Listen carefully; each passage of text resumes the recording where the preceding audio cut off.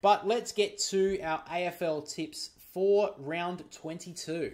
So, looking at it right now, we start on Friday night between Essendon and Sydney. I've gone the Swans. On Saturday, I've gone the Gold Coast over Melbourne, GWS over Fremantle, Collingwood over Brisbane, the Crows over Port Adelaide, Geelong over St Kilda. And on Sunday, I've gone the Bulldogs over North Melbourne, Hawthorn over the Tigers, and then the Blues to finish over the West Coast Eagles. Now, my brother actually hasn't given me his tips this week. I forgot to ask him, so maybe I'll leave him in the pinned comment down below what he's tipped.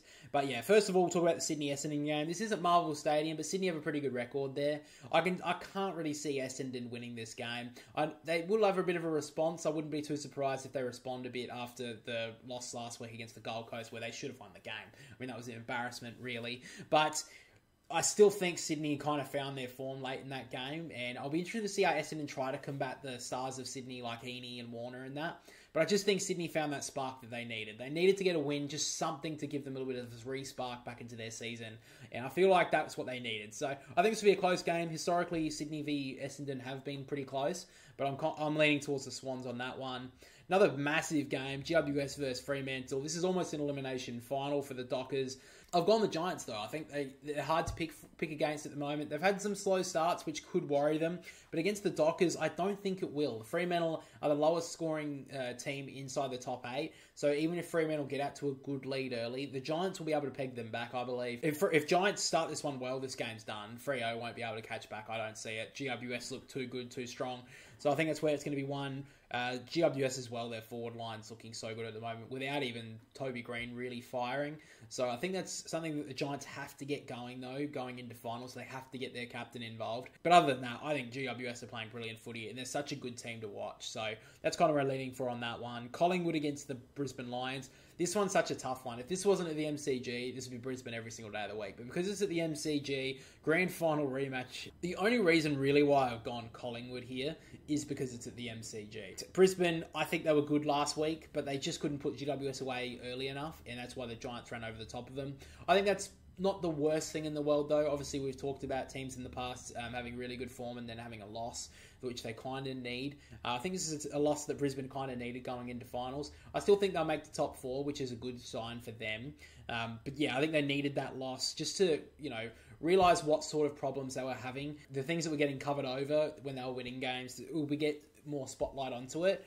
But because this is at the MCG, that's the only real reason. I think Brisbane, again, I wouldn't be surprised if Brisbane win this game by any means. But being at the MCG, Collingwood, I feel like they got to respond after last week. Craig McRae's surely got to do something. He can't just sit there and whinge all day. So I think he's got to find a game plan to get Collingwood to win this one. I think Collingwood can win it, and that's why I've kind of tipped them. After that, we have the Crows and Port Adelaide. This is a Port Adelaide home game for the showdown. Port Adelaide last week absolutely had to slug it out against the Demons, but they did what they had to do, and they did it well. The Crows, they obviously won really well against the Bulldogs, and so this really sets up for both teams being in decent form. I think the Crows, even though Taylor Walker probably will be out because he's got his eye injury, I still think the Crows are going to be a little bit more stronger here. The Crows' tools have always been an issue for Port Adelaide the last couple of years. Still thought back into this team is going to be really strong, really hard to beat. Fogarty's in decent form as well. He kicked 5 goals on the weekend. In Port Adelaide, their form is the only reason why I'm considering changing my tip to Port Adelaide right now, because every single other thing is telling me go the Crows here because they've got a better record. Their tall forwards obviously have dominated Port Adelaide's defence in the past. The only reason why I'm considering Port is their hot form at the moment, and they haven't been dropping off, which is what I've expected. Now, this may be the game when they drop off. Who knows? That's kind of what I'm leaning for there, is the Crows to win this one. It's usually a 3 or 4 goal game, usually in the showdown, so that's where I'm kind of leaning for. But I think this is going to be a big game, though. Big showdown coming up. And if the Crows do want to put some dampeners on a Port Adelaide top 4 finish, this will be a game for them. This may be their maybe their grand final for the Adelaide Crows. And then the final game I wanted to take a look at is the danger game I wanted to take a look at is the St Kilda game up against Geelong. I actually think this is a big danger game for Geelong because the last couple of weeks, the Cats have been lucky enough to get over the top of teams like the Crows. They could have lost that game in Fremantle. Freo were in front for a lot of it, but the Cats just pegged them back in the last quarter. So I feel like the Cats, they're either going to go 2 ways here. They're either going to smash St Kilda and get themselves primed for finals, or they're going to drop off and let the Saints have a bit of a go. I think it is going to be the former. I think Geelong are just going to flog them. But I do think there is a chance here that St Kilda get up for this game. Try and, take out a big team and knock Geelong off their pedestal that they've been on for the last couple of weeks. Because they nearly lost to the Crows and they nearly lost to Fremantle. So I think there's only 2 ways this can go. But I'm going to pick the Cats. I feel like it's really hard to go against them at the moment. They are in really good form and they are still winning games, even though they're not, demolishing teams.